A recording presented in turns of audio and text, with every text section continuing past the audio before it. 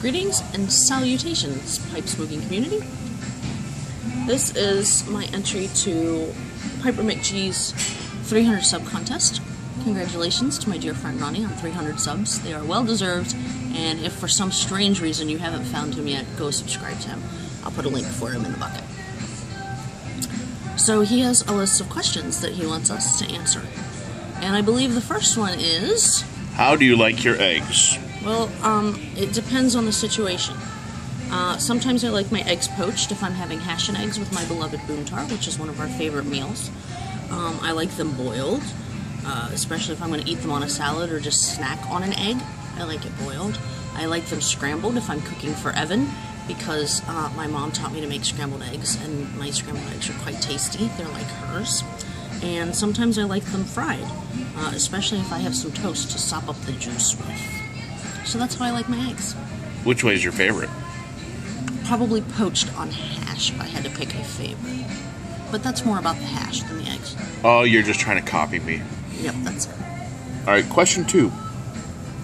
Do you prefer fries, onion rings, tater tots, etc.? That depends on where I'm eating. Because if I'm here at Steak and Shake, I'm going to have cheese fries. Because you gotta have cheese fries. I love those things. They're just delicious. If I'm at Frisch's, I have onion rings because I love their onion rings. If I'm at Burger King, I have onion rings because I love their onion rings.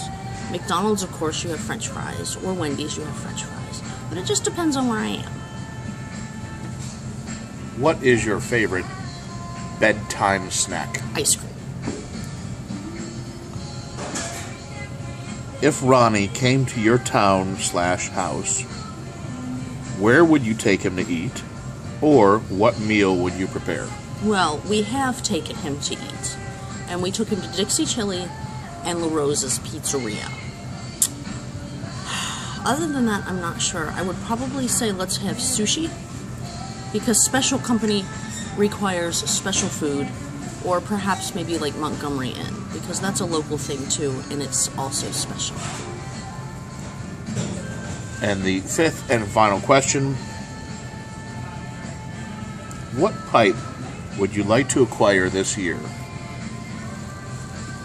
You know, I'm not sure about that one at all, because I don't have a specific maker who's on my radar at this point. There are a number of them, because what I look for is specific characteristics that appeal to me, but I have so many of them that there are actually a number of makers that are kind of doing what I am interested in having. So I'm not sure that there is a single pipe maker that even makes what I'd be looking for, but it would be something with lots of angles and curves and silver and purple and natural gemstones like amethyst.